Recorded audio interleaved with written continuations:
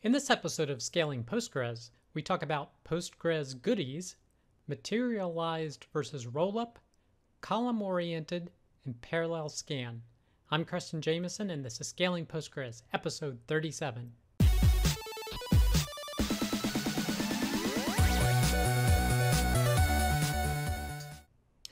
All right, our first piece of content is webinar. PostgreSQL is not your traditional SQL database. This is from the secondquadrant.com blog. So this is a webinar that they put on, and you can get access to the recording of the webinar here, and you just need to do a registration, but then you get immediate access. Now, this was a really great presentation, and the slides for it are actually right here. I'll include the link as well. So this is the name of the presentation by Gulshian Jelnik. Perhaps. My apologies in that pronunciation.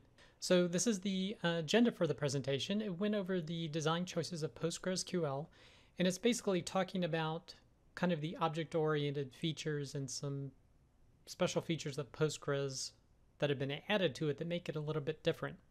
And this was a good review for me because it actually brought some things to my attention that perhaps I should be using more features, like maybe the enum feature, and also some particular configurations to use for gen indexes that could give you better performance for some query types and make the index smaller. So basically she goes over arrays, how they could be used, enums used for typically for status fields that are changing a status. You can use an enum, and that's a more efficient way to store the data.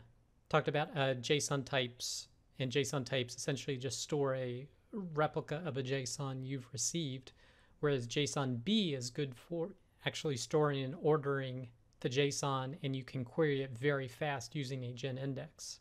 And the presentation goes into full text search and the different ways you could use it and rank it, and how do you do similar searches as opposed to exact searches, as well as talking about accent and language support. So again, this is a really great presentation, and even I learned a few things. So I highly encourage you to check this out, access the slides, and download the webinar presentation. The next article is Materialized Views versus Rollup Tables in Postgres. And this is from the citusdata.com blog. And basically, this is for when you're perhaps wanting to do some type of real-time analytics, or it'd be hard to be real-time, but with materialized views, but different ways that you can look at rolled up aggregates, essentially. So first they go over what is a view, and a view is essentially a virtualized table. It doesn't really exist as a table, but it's a virtual structure that allows you to pull data from multiple or even just a single table, only a few rows. But it has to access all of those tables when you do a query. When you materialize your view, it actually goes from being a virtual table to actually a physical one that you can reference, and then there is a command that you can refresh it, and you can see refresh materialized view right here. And you can refresh it concurrently, so it can be done without having to lock the table. And they say this use case, using materialized views, is good maybe if you are going to roll up some totals in the evening when a system's not busy, but it may not be great for something that needs to be more real time. And here they're talking about the incremental roll-ups when you need to be more scalable. So basically, this is essentially a summary table that they're rolling up analytics counts, and they're inserting into the roll-up table and doing a select from their page views, that's their analytic counts table, and grouping it by day and page. Now, because they put a unique constraint on this roll-up table, you're not going to be able to insert more than one day here, but what they're going to use is an onConflict do an update, and in the process of doing it, they're actually going to be using some functions, and they reference another post that we've actually covered on a previous episode of Scaling Postgres that I highly suggest you check out. But basically, when you're using some of these functions that they present there, you can insert a day, or you can just update the counts. And presumably you can set this up on a schedule. Maybe you want to do it every hour or every 15 minutes, and it will update those totals for you. So it will be more real time than having to do, essentially you're updating just those values that have changed versus refreshing an entire materialized view. So if you're looking into wanting to refresh essentially summary tables, here are 2 techniques you can use to potentially do that. So definitely a blog post to check out. The next post is a poor man's column-oriented database in PostgreSQL. And this is from brianlikespostgres.com. Now I'm going to mention the first 3 sentences of the blog post, or quote them, I mean. Let's get this out of the way. If you need a real column-oriented database, use one. Don't even think about using the insanity below in production. So really, this is just a interesting thought experiment blog post, but I thought it was interesting, and it helps understand the rationale about why OLAP, or online analytical processing environments, use column-oriented databases. And he says here 2 properties of a column-oriented database that make it beneficial in OLAP environments are queries that involve only a subset of a table's columns, so maybe you're aggregating some value in that column, and it only needs to read those columns off of a disk, and it saves an I/O. In addition, storing each column separately means it can compress that data better since it's all of the same type. Now what he mentions here is he creates a 1-column table with just a unique identifier, and then he creates another table that contains the unique identifier, and then 1 other column with the data in it. So essentially it's 1 table dedicated for all of that column's information. In order to use it, you have to join to multiple tables to be able to pull data from it. And he goes over his whole process of setting this up, different functions that he used, different trigger functions to be able to set this up. And then he has the results for a particular query where he's just summarizing the 1 value from a traditional table, so a table with all the columns in it, not really column oriented, and it completes in 55 seconds. So a traditional table, 55 seconds, and then in his combined, where he's kind of column ordering things, and he does the same operation, sum that 1 column from his column-oriented store, and it finishes in 17 seconds. So it actually worked. And he says a quote in here, "There we go. PostgreSQL is smart enough to query only the underlying tables it needs and completes in less than 1/3 of the time of the traditional version." So it has an advantage when it's only looking at 1 column and like aggregating all of the values there. But what happens when you want to retrieve just 1 row of all the data, like you would typically do in an online transactional processing application? Like, give me the entire row with all the columns. So selecting 1 row from the traditional table took 0.168 milliseconds, so far less than a millisecond. Whereas selecting 1 row from his poor man's column store view took 69 milliseconds, so significantly longer to ask for all the columns from a particular row. And then he looks at insert performance and update performance, as well as delete performance.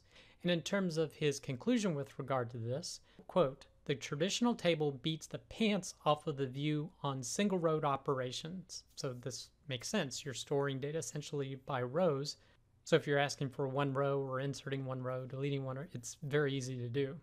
And then with regard to columns, it has to actually touch multiple column tables to actually change the data and to pull a whole row back. So I thought this post was very interesting because it actually shows you the rationale for column-oriented stores and why they tend to be used for analytical processing. You know, it's slower to put the data in. It's slower to ask for just a row of data, so it's terrible for transactional processing workloads, but it works really well when you're analyzing a few columns, like doing a summary, an aggregate of some sort, or maybe in an average, some sort of function across a single column, and enables more space efficiency. So definitely an interesting perspective and experiment that he puts in his post here. The next post is using parallel sequential scan in PostgreSQL, and this is from the rafiasabi.blogspot.com. It's all in database blog. And this was interesting in terms of telling you or explaining kind of why parallel sequential scan can potentially cost more than a regular scan and in what cases that is. It's basically the coordination of the different workers that are involved when doing a parallel sequential scan. So for example, she says, let's say there's a table with 100 tuples, 100 rows, and we have 2 workers and 1 leader essentially that needs to coordinate the work and aggregate the work of the workers. Let's say an arbitrary cost of scanning one tuple is 10.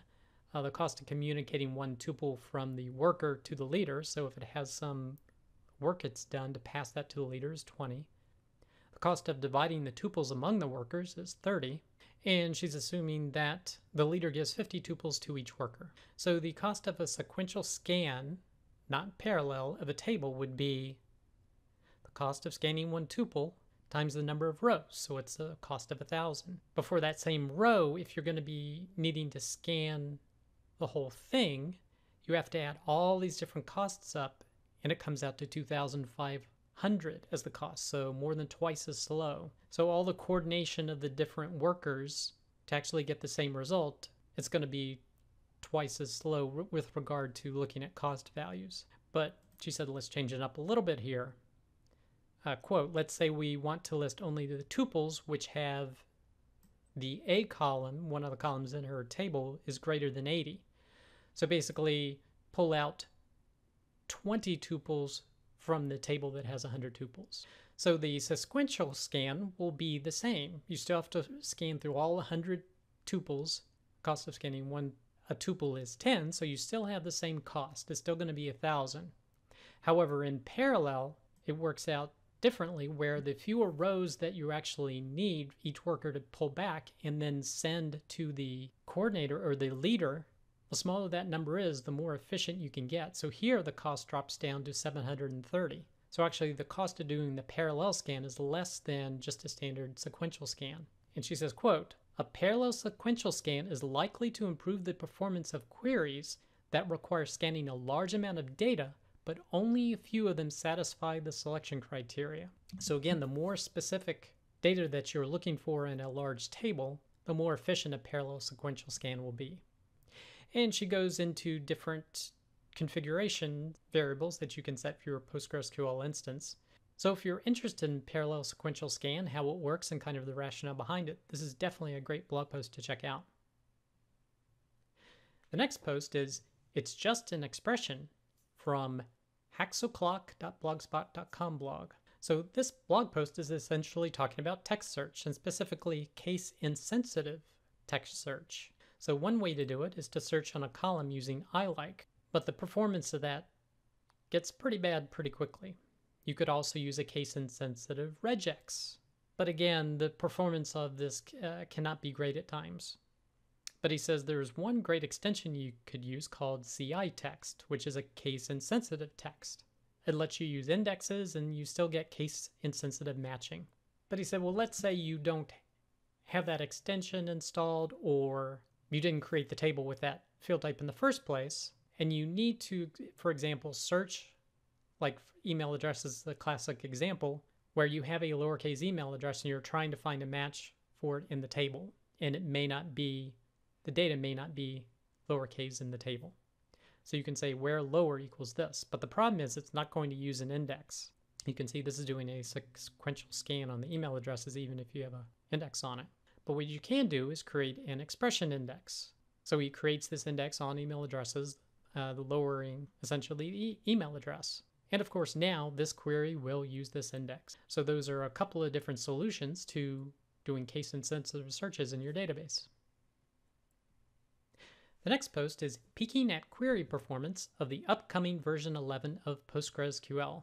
Now this was released last week, but Postgres 11 has been out, so this blog post seems a little bit dated, but in here they're using the release candidate 1, so just something to keep in mind. And they're using some test queries to test the performance of how has 11 changed.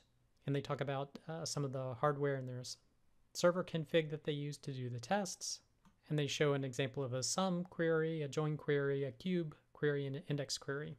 And there are a few that are a little bit better with the version 11 release candidate, but some of them have dramatic improvements, like the cube and the index.